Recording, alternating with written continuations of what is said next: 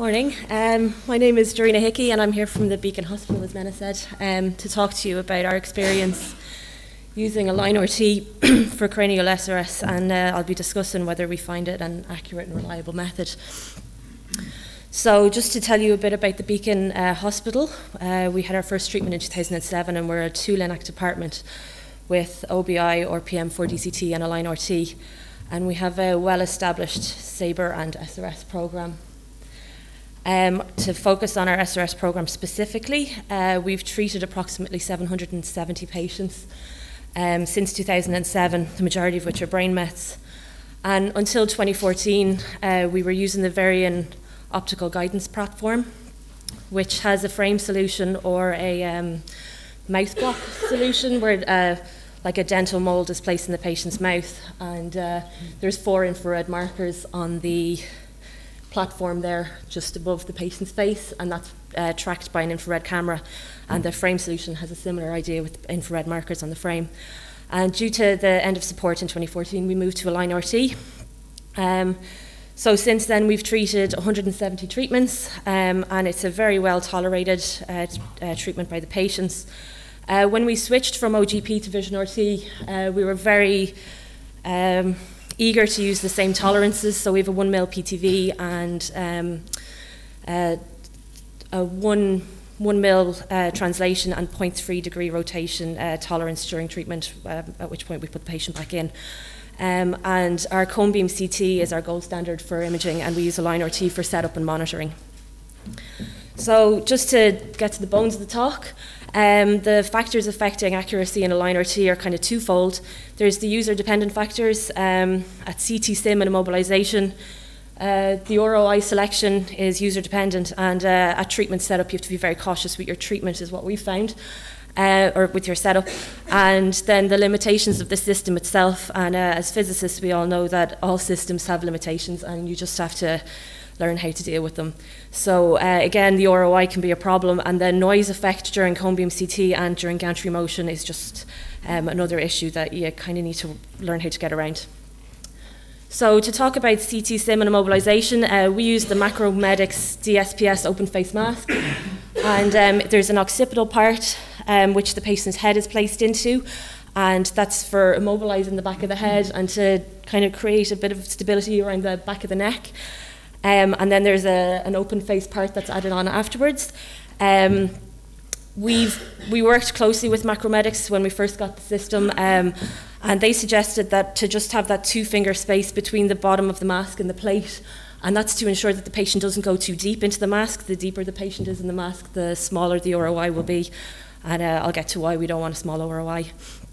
Then also, we were having some trouble with pitch, and we spoke to Macromedics and Vision RT about it, and we were advised to maybe try using this bite mark inside in the top part of the mask, which kind of focuses the patient while the mask is being put on to just keep their chin down, and also during treatment. So we found that that's useful. And then also with Macromedics, recently they're working on a solution of maybe for patients who can't put their chin down due to mobility issues, that we could maybe raise the occipital part up on a tilt. So I've mentioned chin down there a couple of times, and why we find that it's so important for SRS is that you've got 3 cameras, and at the foot of the bed, that's kind of, if the patient's head is up, it's just looking up the patient's nostrils and just at their chin. So if you can get it down as much as possible, it gives the ROI more to see, or the cameras more to see, more of the ROI. So the ROI selection, the way that we do it, we import the DICOM into a line RT from the treatment plan and the structures as well. And we have started adding the mask in on the planning system, just so that the therapist can see the outline of the mask, because if you overlap the ROI with the mask, you end up with some tilt and noise issues as well. And over time, we've kind of found ourselves that the best way to draw the ROI is to exclude the cheeks, and that's because we had some Again, we've had some pitch issues, and one day one of my colleagues just switched between a patient where we were having a lot of issues, and you could see when the cheeks were in and the cheeks were out, we were getting a 1 degree pitch on the patient. So I know you're cutting out some of the ROI there, but then we're very cautious to get as far back and as high up. So like it says there, to exclude the cheeks and use the frontal bones. And then we've had some patients come with glittery makeup on or false eyelashes, and that can cause havoc with noise issues. And one of the ways to combat that, aside from asking the patient not to do that, is you can remove the eyes from the ROI. But again, that's reducing the size. So that can, just to be aware that if you reduce the size, that it can cause problems later on in the treatment. We don't have a 6 degree of freedom couch, so we use the head adjuster, which is handy. It has the 3 knobs at the top for yaw, pitch and roll. So what we do is we attach that to the couch, and our therapists are very cautious to level that out to 0 in the roll and pitch direction before we put the patient on the bed. And then, oh, this is supposed to be a movie. I should have checked that it works, and it doesn't, sorry. I'll just talk about this. This is supposed to be a movie that shows how we set up the patient. So the therapists are cautious to get the patient in the occipital part of the mask. They slowly set the patient up, watching a line RT, watching the deltas, and we level them out to as close to 0 as possible prior to putting on the top part of the mask.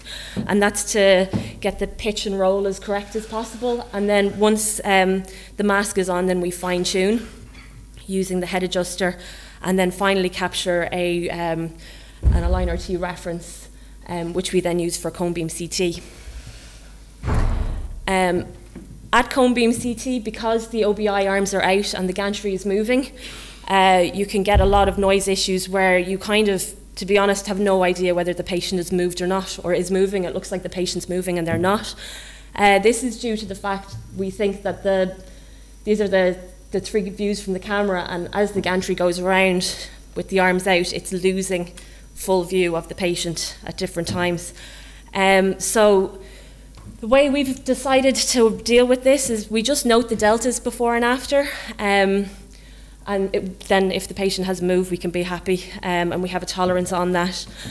So this graph here just shows the frequency of magnitude of difference in deltas pre and post cone beam.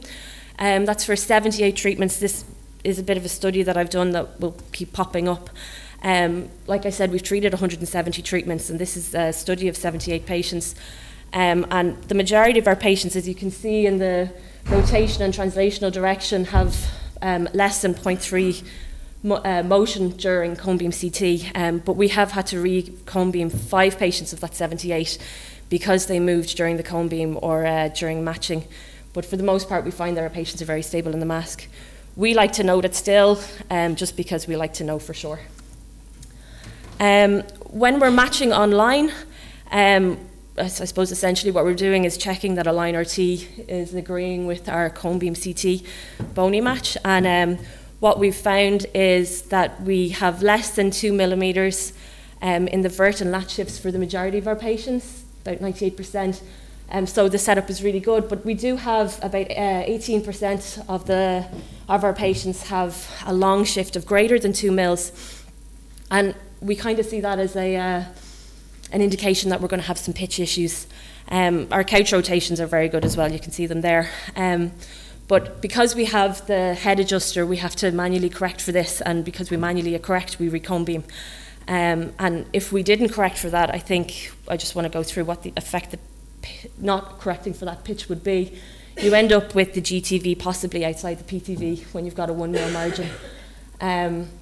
So it's very important to know your margins and to know what kind of pitch and roll you're going to allow. And we think that one of the reasons that we have this issue with pitch predominantly is this first image here on my side is a speckle image of a phantom and the camera at the bottom of the bed. And it's set up as if it's like a temporal, fairly central and very close to the ROI.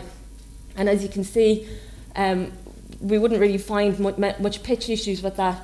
And then going over to the other image, that's set up as if it's a very post-cerebellum treatment, and the phantom's chin is well back. And the camera at the bottom of the bed there is seeing nothing.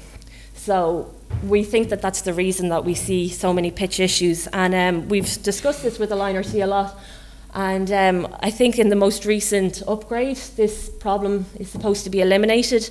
However, last week we did have a patient, and now this lady was fairly, I suppose, kind of a difficult patient to treat. She had mobility issues, her neck, she couldn't move her neck, so she couldn't get her chin down at all. And that's what the bottom of the camera at the bottom of the bed was seeing. So really just looking up her nostrils, and we had a 1.3 degree pitch on her, which we corrected for.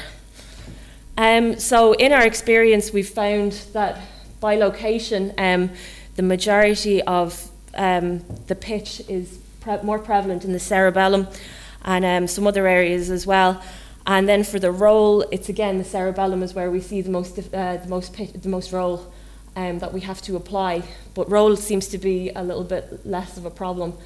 And again, we think that that's because of the distance from the ROI. So it's just something to be cautious of, I suppose. Then another limitation that, again, Align RT has a tidy little solution to is editing the thresholds during treatment if you're having an arc passing the patient's face and causing a shadow. And what happens is that once the shadow comes on the patient's face, it appears that the patient has moved. So what we do is we go back to 0 or 180 and remove the shadow, and then if the patient has moved, we put them back in tolerance, and if they haven't, we adjust the threshold for the gate and to about the noise that we were seeing, and then we're happy to proceed. We can re-enable the gate, and if we see anything more than that, we beam off and check again.